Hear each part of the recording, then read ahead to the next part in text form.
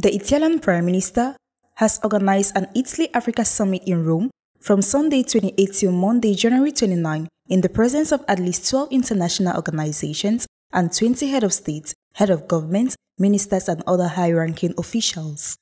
The Italian head of government will be able to explain the nature of the paradigm shift as she wants to bring about relations between Europe and Africa. This is a priority for Giorgia Meloni's government, which is expected to make it central to the G7 meeting it will chair in June. The plan will have a budget of around €3 billion per year and a duration of 4 years. Its aim is to tackle the root of economic causes of mass migration from Africa by strengthening energy cooperation with African countries and providing support in a range of areas, including health, education, and other sectors. In her 15 months in office, from speeches to press conferences, from the podium of United Nations General Assembly to the stage of her party's annual convention, Ms. Meloni has outlined the broad outlines of her vision.